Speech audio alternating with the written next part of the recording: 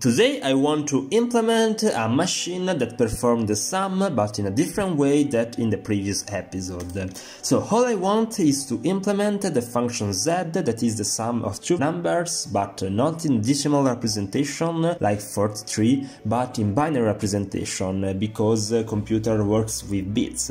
So for example, in case of 43, the binary representation is 101011, because 1 plus 2 plus 8 plus 32 is 43. And the same for y, that for example can be equal to 6, that is 110. In the last episode I implemented the sum in a combinatory way, so the variable x is represented by n inputs, one for digits and the same for the y variable, and we have a lot of outputs that represent the variable z, that is the sum of the two variables. This combinatory block works well when we talk about small numbers, but it's difficult to scale up and sum a very big number. So today we are talking about a sequential logic block that instead of the combinatory block takes account on memory. The sequential logic uses a clock to manage the time of operation, a reset variable used to switch on the logic, and then there are the x and y inputs that are still binary digits, but they are function of time. So for example, the x variable can be peak, a valley, a peak, a valley, and a peak,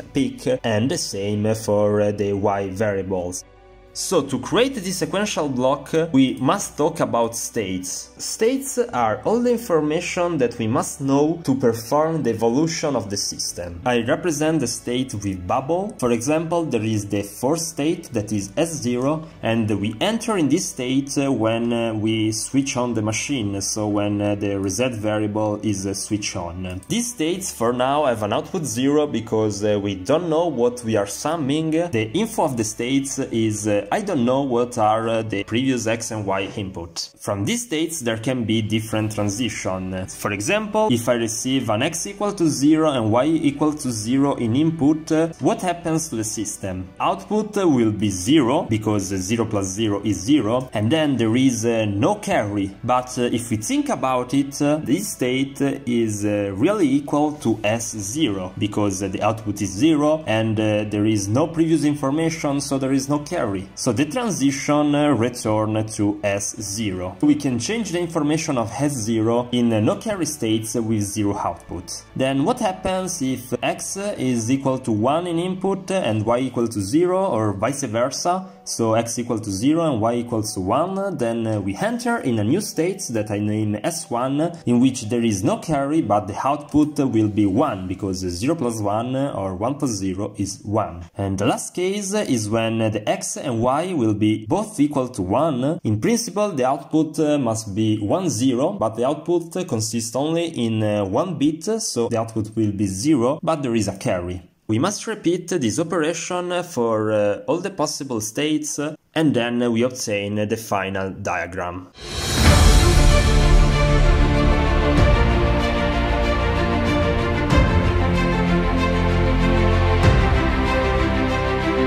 Here you are. This is the final diagram that presents all the possible states and all the possible transition. And what we are going to do with this diagram is very simple. We create a truth table that understands from which input we obtain which output. There are the inputs x, y and current states, and the output, that is the next state, and the z output, that is the sum. And then I must write all the possible combination of x, y and s, and from each combination I must understand what's happened in the next state. So for example, if we are in state 0 and we receive a 0 from the diagram, we know that we re-enter in the S0 state. Instead, if we receive a 0, 1 and a 1, 0 from the diagram, we see that we enter in S1, and then we must repeat this operation for all the elements of the table. You must do also for the output, but the output is based only on the state, so we can divide the table in 4 parts, and the output will be 0, 1, 0 and 1. Now we must represent the states as something that we can manage, so we must transform states in bits, for example as 0 S0 is 00, S1 is 01, S2 is 10,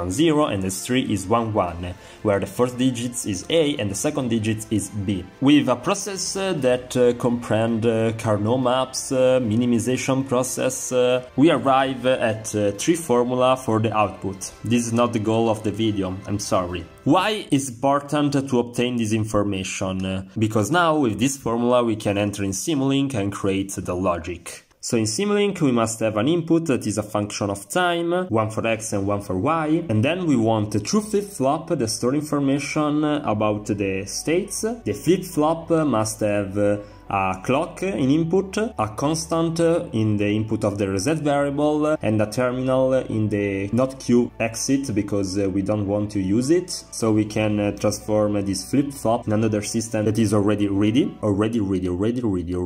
With this information, when there is a plus in the formula, I must insert a OR gate in the Simulink. Then when there is a multiplication, I must insert an AND gate. And then, when there is a not variable, I must insert a not gate. Put together all the information.